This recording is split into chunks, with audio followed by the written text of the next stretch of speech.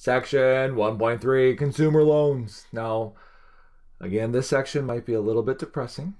We're going to get through it together. That's the important thing. Let's start. Preamble. As it says there, we move away from single deposits or payments and we go into multiple deposits or payments.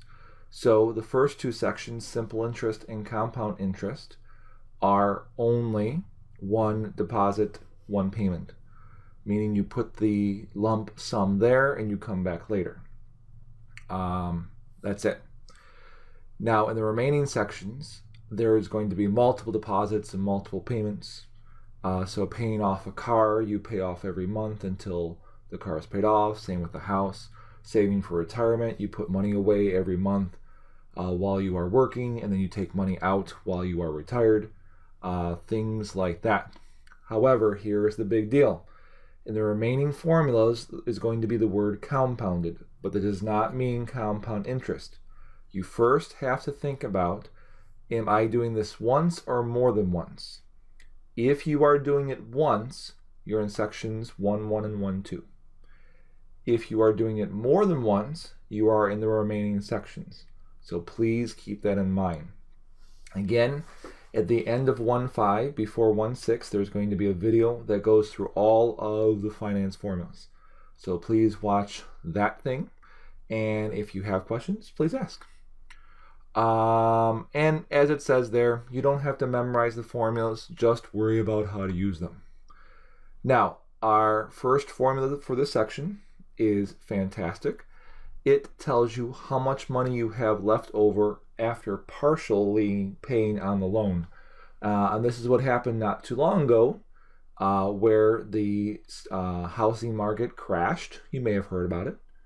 And everyone's home values decreased, also did their interest rates. So a lot of people were refinancing, so they would need this formula to figure out if they were to refinance and go with a different bank, how much more they would have to pay off. So that's the purpose of this formula. Okay, I need you to think about a happy thought. You'll see why. Here comes the formula. Where's my cursor? Boop! Boop! I said boop. Oh! I didn't put a transition in, that's why it wasn't pretty. All right, it's called amount owed on a loan. Consider a loan of $8 with equal payments of PMT dollars paid at the end of each payment period for the life of the loan. That means that your ending balance will be 0. And the loan has an annual interest rate, lowercase r, compounded n times per year for t years. Now, I need to make a statement here, and I think this is another slide in a second. This T in this formula is the number of years you've been paying for the loan.